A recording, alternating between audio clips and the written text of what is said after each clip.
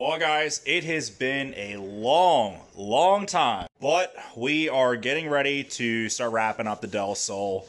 I went ahead and decided, paint booth or no paint booth, we're just gonna get this car done. Probably clicked on this video because you want to see the difference between base coat, clear coat, and single stage paint. Now, as you guys can see, we have an epic ricer fail behind me. The guy before me, I guess he thought it would be cool to make the underside of his hood look like a bumblebee. And as you guys can tell, it looks atrocious. So, we basically just gave this a quick scuff with a Scotch pad. That's all you really have to do when you're quote-unquote cutting in parts, which is what we're doing here. Just give it a quick scuff with a Scotch pad, just enough to make the paint stick. You're good to go. And then we shall see. Single stage, base coat, clear coat. We're going to see if there's actually a difference. If there's actually a difference in gloss and just how it looks.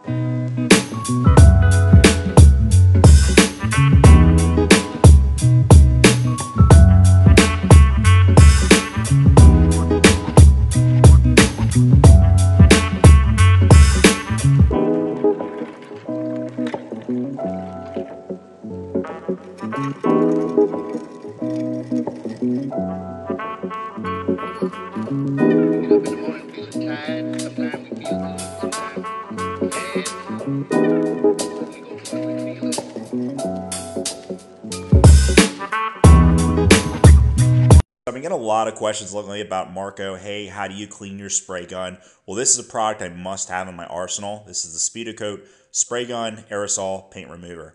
Guys, for projects like this where you're switching in between materials, this is a great product. All you have to do is bust your gun down halfway. Don't even have to take it full way apart. You're going to get your spray gun cleaner in half the time using this product. What does this do? Incorporate speed in your project.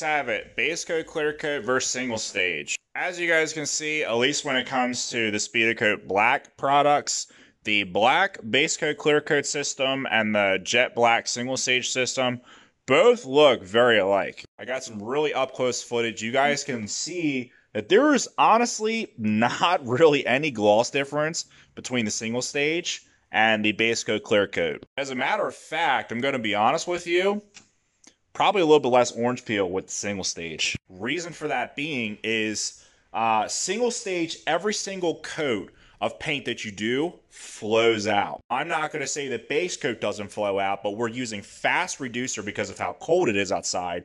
And that base coat doesn't really like to flow out as well and flatten out using fast reducer. So you're going to have a micro orange peel-like texture within your base coat that usually can get buried with enough clear coat.